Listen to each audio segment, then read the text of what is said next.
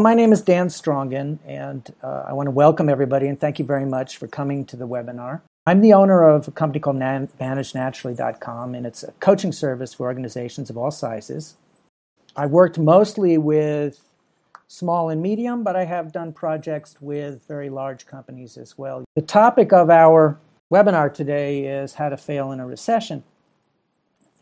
One of the great advantages I have doing the job I do as a business coach, talking to a lot of different companies, and as a co-founder of the Deming Collaboration is you get exposed to a wide variety of organizations, and you get to learn at least as much from the people that you work with as they learn from you.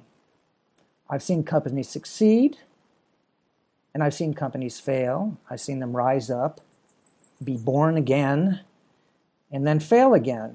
And in fact, under normal circumstances, I don't know if you can read this, but it says survival rates of new establishments from the second quarter of 1998 by sector.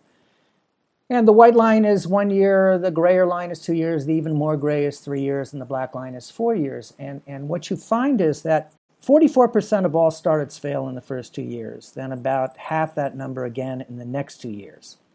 And that's across all industries. From natural resources, construction, manufacturing, all the way down to leisure and hospitality and other services. So what that means is that in spite of all the books, webinars, executive MBA programs, and consultants like myself, you are just as likely to fail in the first 4 years as you are to succeed. So really, in spite of all this combined wisdom, it's not that much different than flipping a coin. And that's a shame. To address this failure gap and help you find the 9 or 10 steps that could tip the scale, I decided to focus on how to fail. So that you can take advantage of this recession and the worst one yet to come if that's your goal. But also if that's not your goal, by focusing on what to do to fail, then it's fairly easy to figure out what not to do to succeed. To quote the infamous economist Bob Dylan, there is no success like failure, and that failure is no success at all. Corporate America and the consultants, schools, and media who serve them like to present an image of prudence and stability, like they know what they're doing in every circumstance. But as we've seen a number of times in recent years, given the slightest opportunity, whole industries like banking and finance, energy, the automotive industries will act more like crazed, drunken street gamblers. And the problem with gambling is that gambling has odds you can't defeat unless you cheat, and you can only cheat for so long before the odds catch up to you. So let's share some ways to tip the scales towards failure. And don't worry, if you have a business, even if you're a consultant, you still have a business. And generally consultants, I know from personal experience, are like doctors. Treating themselves is what they're worst at. So you're probably doing some of these already. The first, number one way to ensure that you fail is to get lost in spreadsheets. The second is to never set foot where the work is done.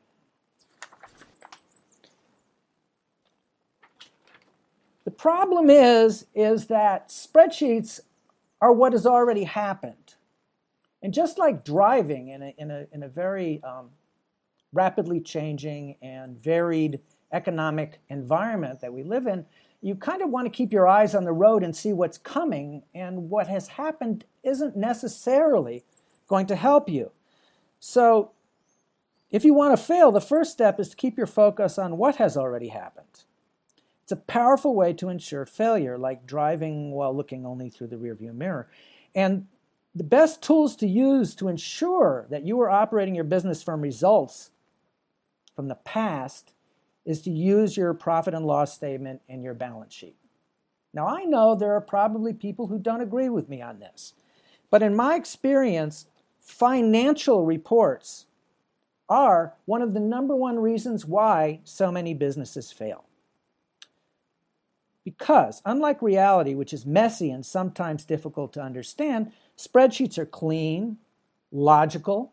You can spend hours of your day away from where the money is really made, finding patterns, even when those patterns don't exist.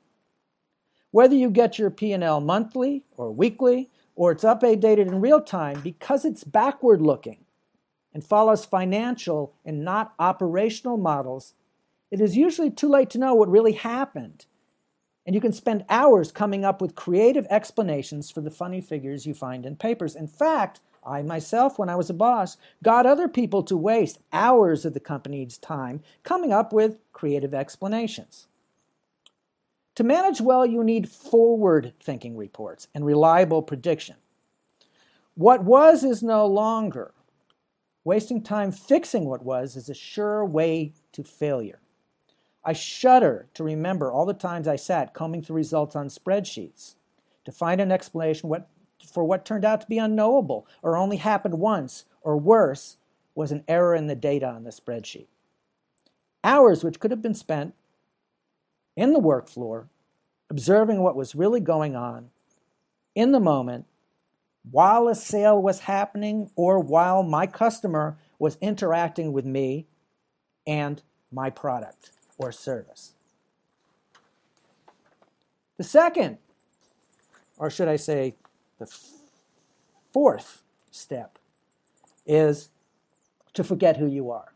Generally, when business gets bad, business owners and managers start doing a kind of random walkabout, picking on any little thing they see, desperately trying to find anything, something that will turn things around, right? And generally, the last thing they'll do is completely change the way they do business and transform the way they do business. Generally, what they want is, in my experience, to do things the way they've always done them but have them work. And that is a great way to fail.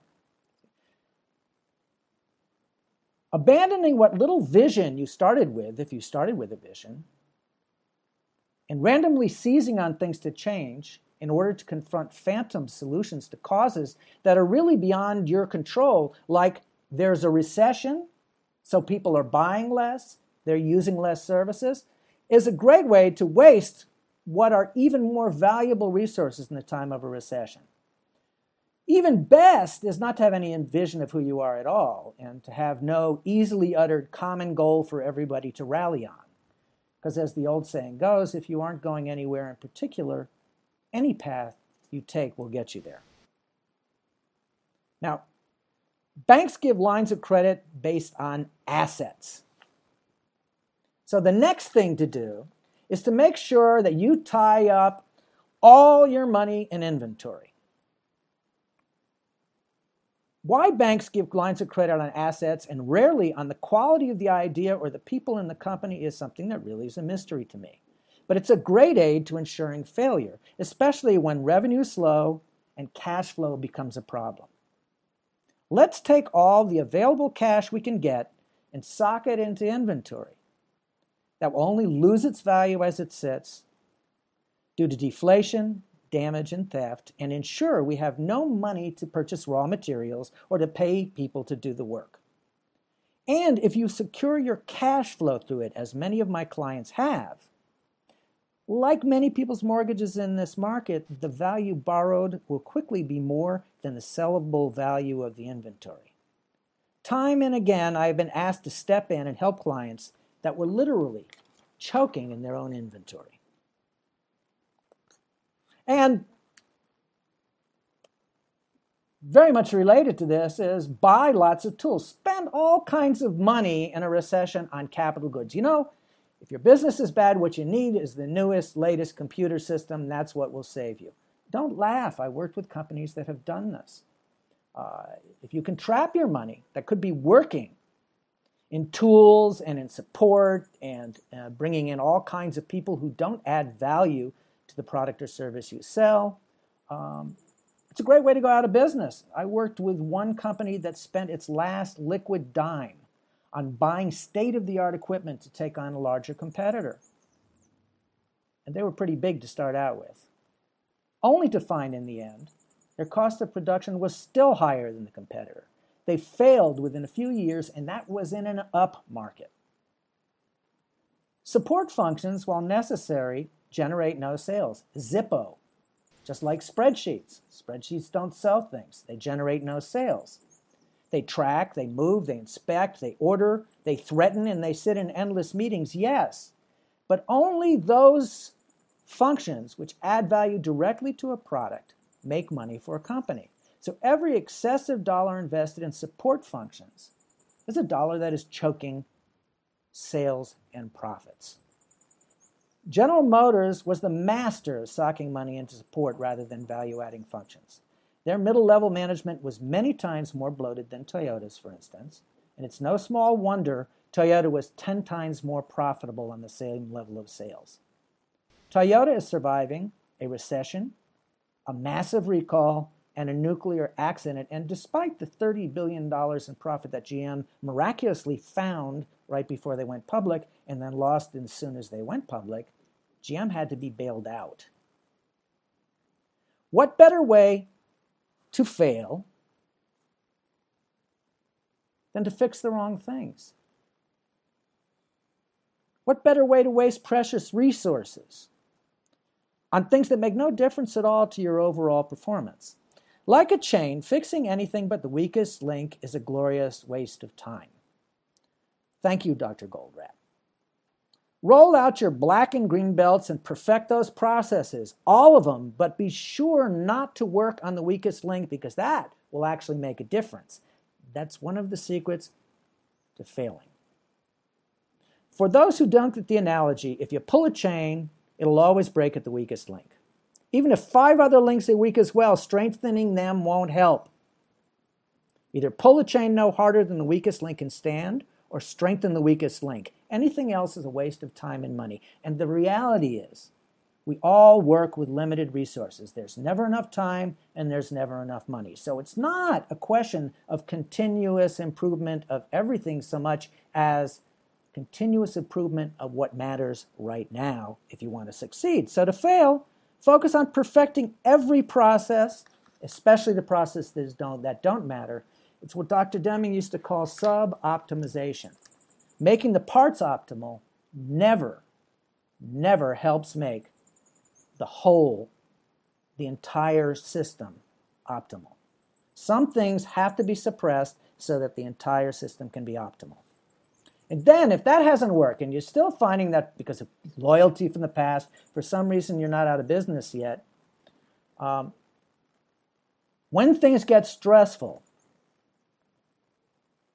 there's nothing that works better for failure than to abuse the people who work for you. Push them to the limit so they break. Rob them of their dignity and they'll give you less and less. Whatever you do, don't allow them the chance to use their natural creative abilities by creating as many barriers as you can to their being able to take pride in the quality of their work. People who enjoy their work are easy to work with, so make them unhappy. That way, maybe they'll chase away your last remaining customers. And one of the best ways to make them unhappy is to keep the company buried in dysfunction. Perhaps the greatest game to play on the road to ruin is the blame game. In order to ensure that somehow the people you work with don't spontaneously find ways to actually make things function better, keep them focused on internal politics and competition. Bury them in dysfunction. Use Lee Iacocca's mushroom school of management, where you keep them in the dark, you bury them in BS, and you scream at them, grow. And to be sure they don't spontaneously get better on their own, never train. Because continuing to do the same things as mentioned over and over again while expecting different results is the definition of insanity. Now, Ben Franklin said that first. But even better than Ben Franklin, leave all the training to those who are doing it now, like most companies do. So all the bad habits and misunderstandings they have acquired over time can be passed on to those they train. Whatever you do, if you want to fail, do not study your processes, do not improve your system, and never put a dime into real training. By those trained to train within your organization, with consistent practice and agreed upon definitions. and methods, because that makes things too easy to predict. And if you can predict, you can manage, and that leads to success, not failure. Oh, here's a toast to the blind leading the blind. The other thing to do is put up a lot of barriers to people's ability to work. Nothing works better for failure than blocking the flow.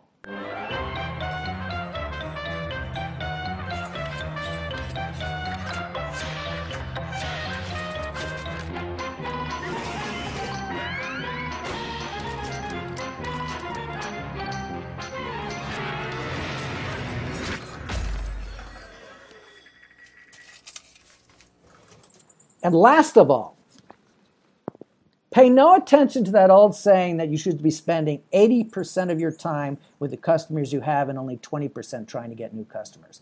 Do what most companies do in a recession. Spend all your time trying to get new accounts and pay no attention to your current customers. Whatever you do, don't go out, don't talk to them. Don't try to see through their eyes. Just take them at face value when they say, oh, I need this, or I don't need anything, thank you very much. Don't try to figure out what would really make their life easier and try to provide it. Because one thing you can do during this time period, since you're not going to do the same amount of business anyways, if you want to succeed, is to really build good relationships with the customers you make the most money from, your regular loyal customers. Now, at this point, I want to come to an upfront agreement with everybody. Our time is precious just like yours, so I don't want to be spending my time chasing everybody. So I promise to put as much as I can into this. Obviously, in a short time period, there's not going to be a lot of time to go into any depth, but you get an idea of the kinds of things that we talk about. What I want in return from you is this. If you're not interested at the end of this, please feel free to walk away. It was very nice having you. I hope I entertained you a little bit. And you won't get bothered by me too much, except that you may get mailings until you look down at the bottom of the mailing saying, I don't want to get these anymore, about other webinars that we or I might do.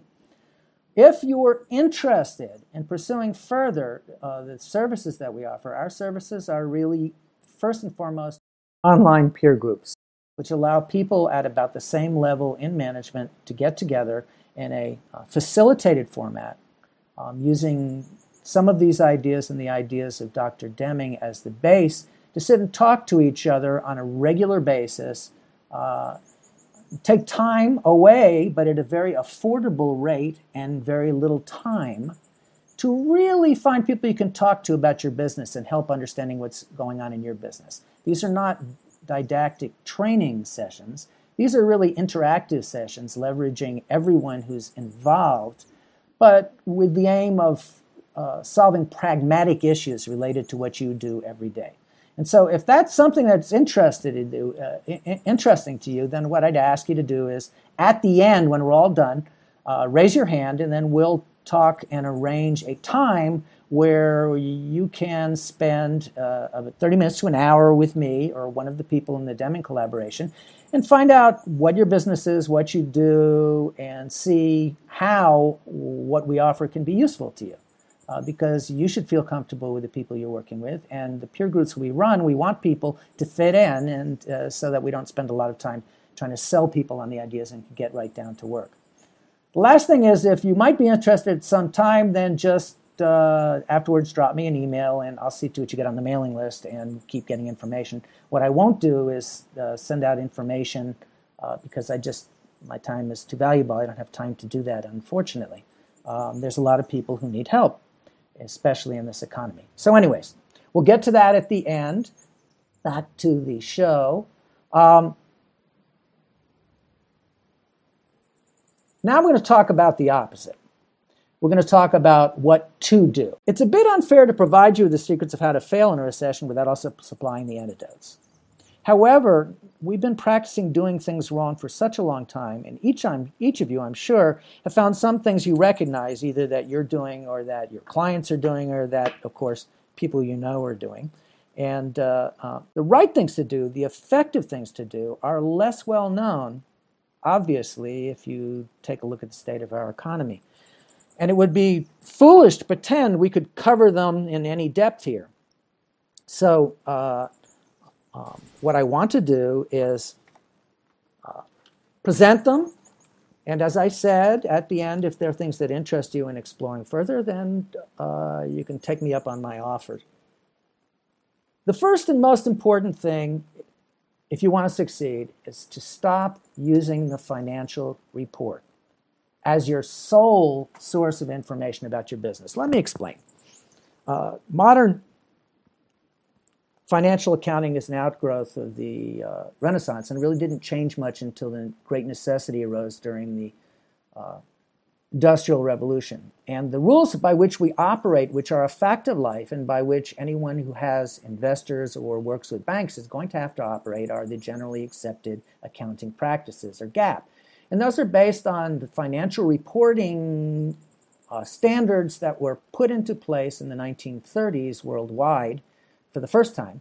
And then again, I think it was in the 1980s that the balance sheet started showing up in the generally accepted accounting practices. And the aim of these was not to help you run your business better. The aim of these were to protect the investors in the business, whether they be banks, venture capitalists, or individual investors. It was a way of them getting a snapshot of how much value there was in their investment for them to be able to decide to keep it or to sell it.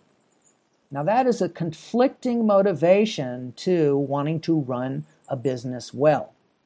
And to run a business well, you really need to know how, in particular, work, raw materials, and money flow through your system on a daily, if not a real-time basis. Because that's really where the money's made.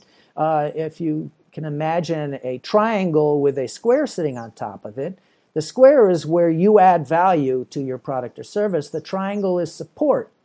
And at either end, you can say there are inputs coming in of some kind of raw material and outputs of products to customers. You might have a little side pool with inventory if you make too much inventory. But if you see this triangle and then this rectangle or square of where you add value, in some companies the triangle is very big, in other companies the triangle is very small. In some companies, the money and the raw material flows very easily through. Some, it's a very difficult process to get them through. The ones that it flows easily through are the ones that are converting the money invested in raw materials or in knowledge, right, more quickly into cash, and on the same dollar invested are making much more profit, right? I call it the repeater effect. I have a video up about it on my website and also on YouTube. And there's a quick explanation and a much more in-depth explanation. But it's the reason why some companies are much more profitable even though they may be getting the same amount of sales.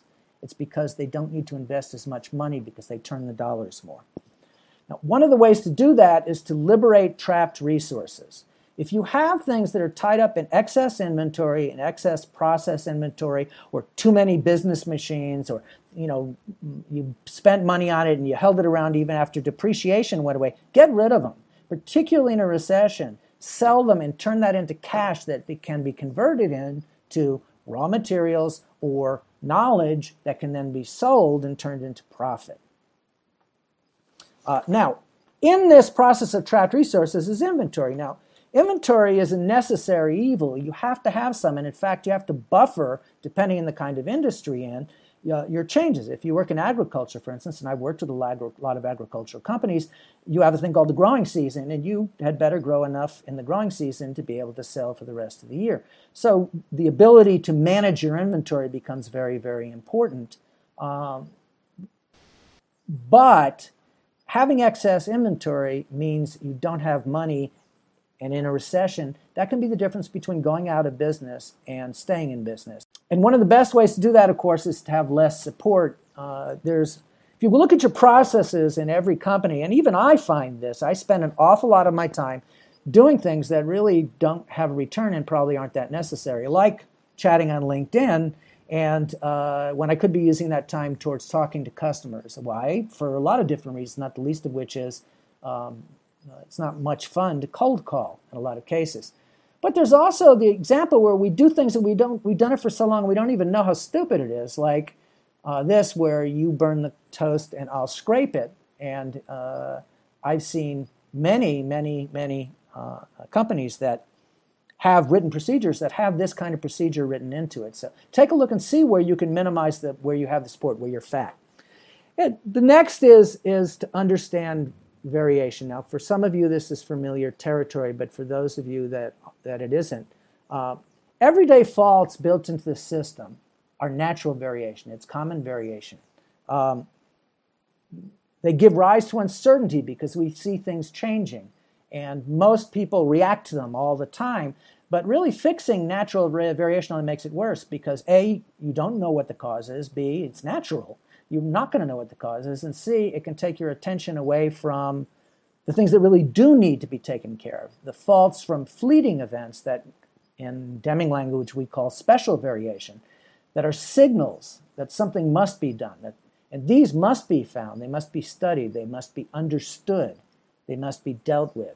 You need to have a way that you can separate the noise, the natural variation, from the special variation. Now, you need look no further than the business reporters on television to see an example of people pretending that data means something when it doesn't, because they're constantly looking at natural variation and ascribing meaning to it. And it's a waste of time.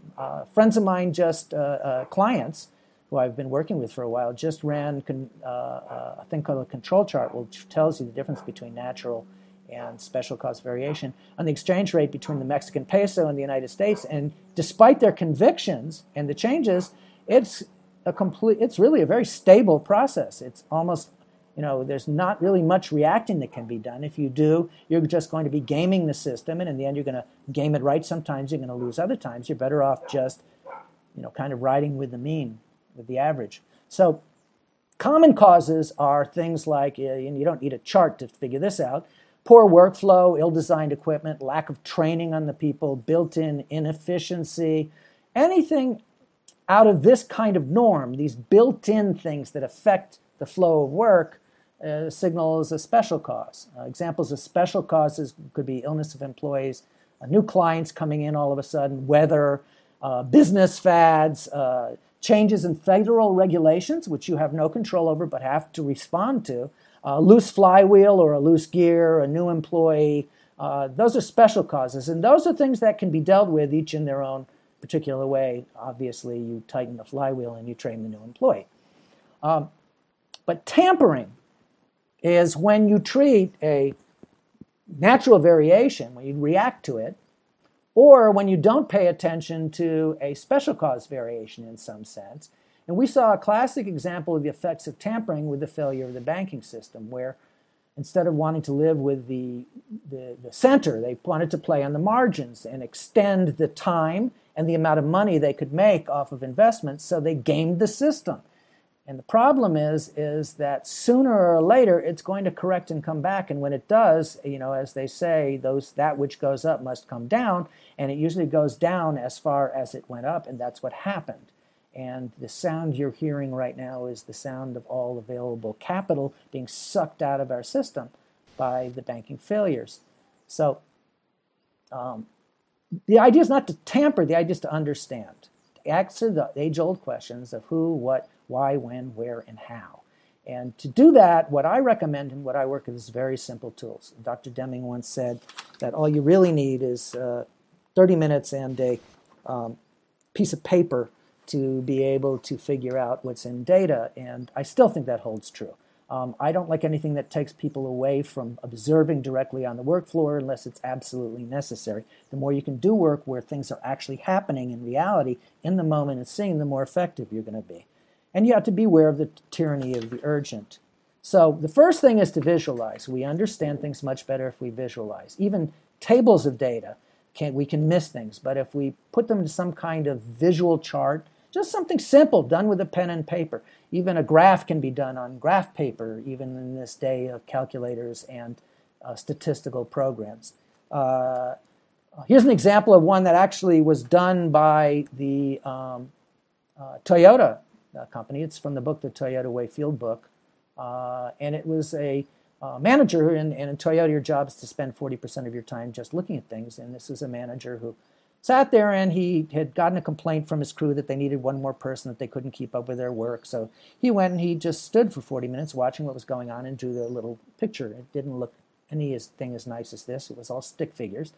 And then he, without judging, sat down with the workers and started talking about it. And what they noticed is that they had 6 operators, and everyone was getting their own supplies from a bin in the middle, and then everyone was going to bring it to a little window which went into the next room, which was actually, in this case, it was shipping, but it could have easily have been moving on to the next process.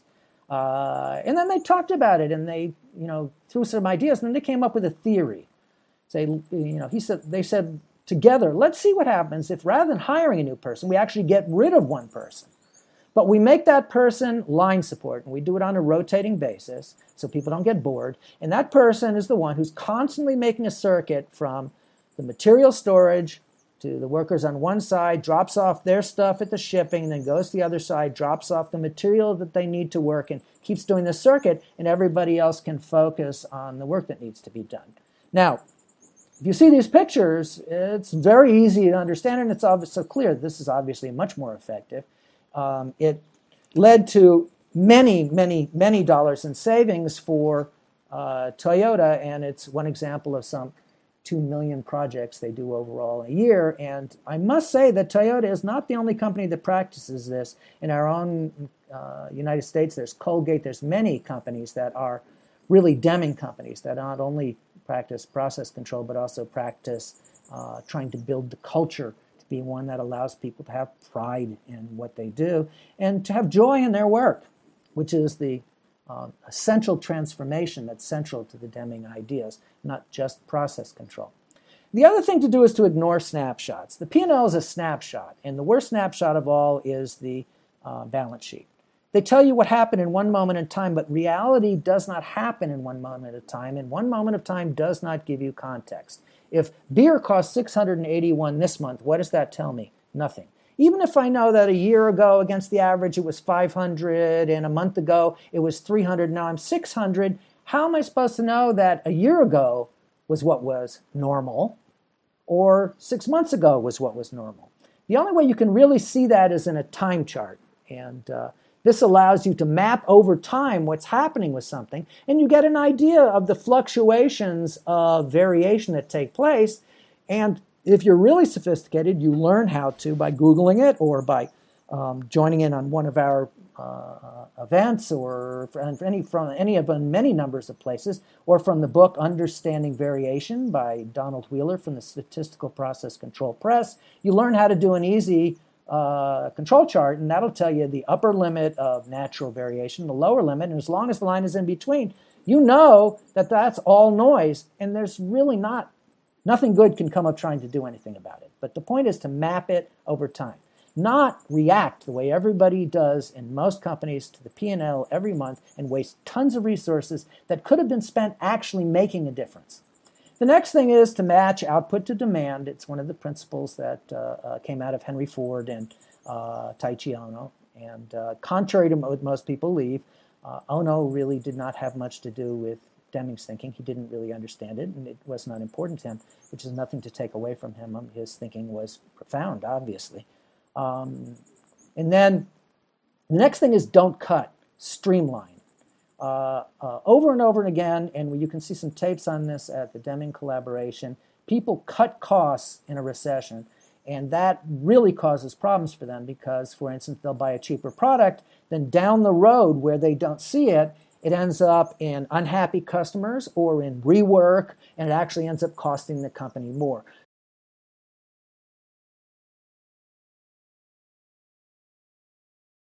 So another quick example is we were working with a company to understand the inner workings, and had the general manager and the owner and some of the supervisors, some of the workers working together, observing what happened to the traffic patterns in the office. And what we saw was very interesting. We traced where people walked and where they came in over a 22-minute period. We found that there was this big black blotch in front of a table. And on that table there was a multifunction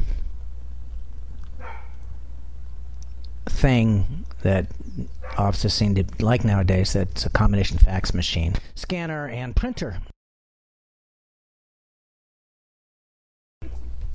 As we looked into it further, it seems that actually there had been a request for another copier, and the manager, in taking a look at it, when looking at the costs, when it came to time to buy it, did an analysis, and what their thinking was this, that a copier alone costs $1,500. If you add to that the cost of a printer and a fax machine, an inexpensive printer and a fax machine, take up the slack, it's about $1,800. Whereas a multifunction machine, much cheaper multifunction machine, they were able to get for about $250 at Office Depot. So, plain common sense, fax machine costs $250 versus $1,800 for the individual machines of them all, then you have $1,550 savings. Great. So we just saved $1,550 for the company. Or did we? Because on further investigation, when we did a work time study, what we found was that each worker was losing about 4 hours a week. There were 6 workers in the office. So that's about 24 hours lost in the office waiting to be able to use the machines that were on that, on this little table here. Not a very good use of people's time, and though it's in another country and the pay rates are lower, it would still came to about $240 a week and lost money, literally paying people to stand still, and money that was being paid out. Now, it doesn't take much to realize that $1,500 we supposedly saved would be very quickly by $240 a week lost. It would take about just a little bit more than 6 weeks to do that, and then we would continue to lose that money over the period of the year, every year that the machine operates. $240 a week, so that comes to over $12,400 a year lost, being spent paying people once again to just stand around. Cost cutting looks at only one small part of the puzzle. So the aim is to always look at total cost. Never look at the cost of any one thing. Look at how everything interrelates, and trying to figure out, using your visualizations, try to figure out what is going to be the lowest total cost. Or better, focus on improving the quality of what you make. And when you focus on improving the quality of your goods or services, your costs always will go down. And then cultivate pride and joy. I mean, I'm dead serious, and I've had very serious businessmen look at me cross-eyed, but the core, the essential lesson of Dr. Deming is pride and joy. People who enjoy their work are going to give more of themselves. And wouldn't we rather have businesses filled with many people working at their best with full, engaged motivation than businesses that have 1 or 2 people with whips and a couple of heroes, and then a lot of people who are, as a human resources vice president at a company I worked at once said, not rocket scientists. Everyone has something to contribute, and many brains is always more powerful than just 1 or 2. Then learn to do simply looking. Learn to quiet your mind and just look. It's one of the most powerful tools that you can have, because it sidesteps all of the misconceptions, all of the prejudices that we bring with us, and predispositions when we look at something that we don't get when we're looking at a spreadsheet. To do simply looking, you have to go to where the work is taking place, where the action is, and just look, and then do some little drawings of what you're seeing, and then talk about it with people, and work with people in teams. And very, very important is the idea of looking outside in. It's a concept that I learned from the people who actually did the initial strategic plan for Starbucks. It's a very successful way to look at your strategic planning, which is to put yourself in the shoes of someone else. I used to say when I worked in the supermarket, go outside of the store and walk in the store and see it through the eyes of the customer. And that will really help you understand what your job should be. So, don't waste your resources chasing prospects in a recession. They're going to be hard to get. Focus on ones you have. They probably know people they can refer to you if you help them out. even if that means you have to lower the price of what you do in order to survive. Other ideas are, of course, that you can cut back on labor, not by laying people off, but by getting everybody together in a team and discussing ideas like everybody goes to 32 hours instead of 40 so we don't have to lay anybody off. These are things you can do that people will appreciate as opposed to not appreciating. And finally, the final slide is if you really want to succeed, don't focus on sales only.